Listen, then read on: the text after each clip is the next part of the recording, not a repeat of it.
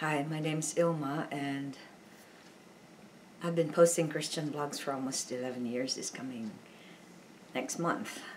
So today I'd like to share Psalm 105, verses 36 to 45. And here's the word of God. He struck down all the firstborn in their land, the firstfruits of all their strength. He spread a cloud for a covering and fire to give light by night. They asked, and he brought quail, and gave them bread from heaven in abundance. He opened the rock, and water gushed out. It flowed through the desert like a river, where he remembered his holy promise, and Abraham his servant. So he brought his people out with joy, his chosen ones with singing, and he gave them the lands of the nations. And they took possessions of the fruit of the people's toil, that they might keep his statutes and observe his laws. Praise the Lord. Psalm 105, 36 to 45. And here's the poem I wrote based on this psalm. Ask the Lord, and you shall receive. Remember how the Lord delivered his people in Moses' time?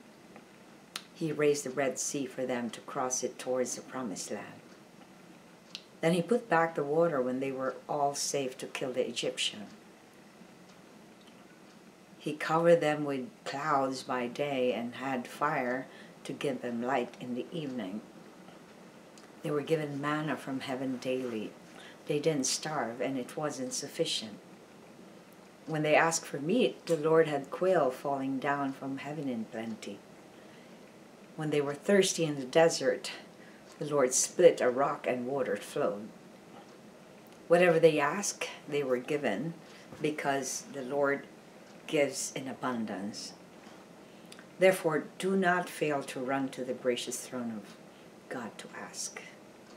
But make sure that your request doesn't go against his laws.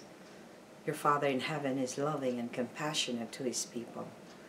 Ask in faith and never doubt, so you can receive what you ask for.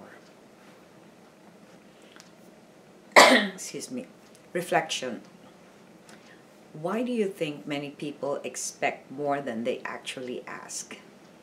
And what do you think is behind the lack of childlike dependence on God that is a key factor in praying? And share some answered prayers that you asked God for and you were given. I think many people have lost their connection with the Lord. And because our world teaches us a gimme, gimme, gimme concept of life, meaning they just want to go to God to ask for something, and yet they do not have a relationship with the Lord. It's just like, can you imagine approaching a stranger and asking something from that stranger? What would you expect to get? Of course, nothing, because you don't have a relationship with that stranger. You have not established a loving and caring knowledge of each other. So that's probably one of the reasons why people expect more, because of the world's system that wants to get instead of give. And the lack of childlike dependence on God, which is a key factor in praying, is lacking in our society today, because everybody is wanting control. They don't want to go to the Lord and they don't want to acknowledge that he is the one in control. So pride could also be another reason why people don't have the childlike dependence on God, because if you're self-sufficient and independent, what would you need God for? And then I'd like to share some answered prayers. God always answers my prayers, sometimes even before it's finished. I already get the answers. One of the most recent is when I ask the Lord to show me why I keep reacting to someone that I know isn't capable of loving back. And so when I asked that question, it made me probe into my heart. God probed my heart and brought me to that point when, because I was traumatized, I would be attracting people who just wants to get and get from me. Nothing is wrong with that if this person is serving the Lord, because then if if that person is serving the Lord, then I equip him with what he or she needs, then that will be building up the church.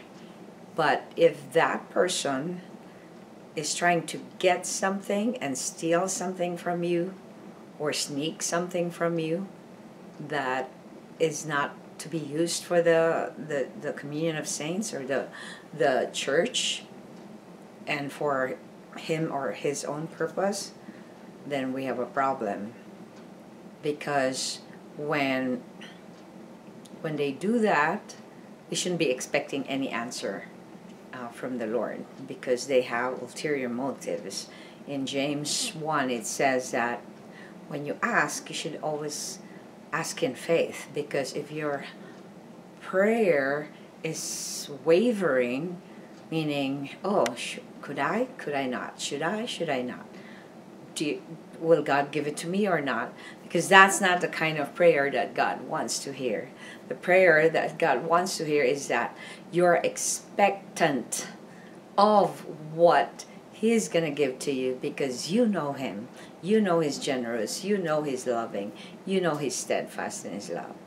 So I encourage you to ask the Lord, you shall receive, because a lot of times we're already expecting. We live in a very entitled society where we already expect something when we haven't asked for that.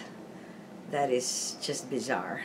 So I encourage you to ask in prayer and ask in truth. In other words, don't ask for I'm not saying God's not going to give you material things, because He also gave me material things. Like when my car was 8 years old and it was already so rusty, and I asked the Lord, would you give me a replacement for this car so that I could serve you more, so I could go and pick up elderly people, so I could help them, bring them to church.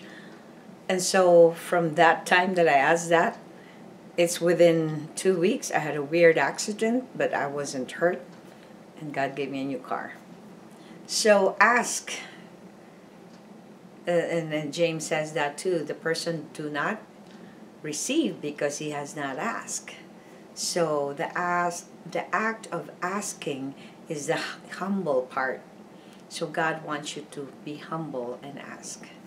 Thanks for watching. I hope you check my website at ilmaarts.com for artworks, photographs, and a copy of this blog. Please subscribe to my channel on YouTube so I can make more videos for the Lord. Thanks for watching.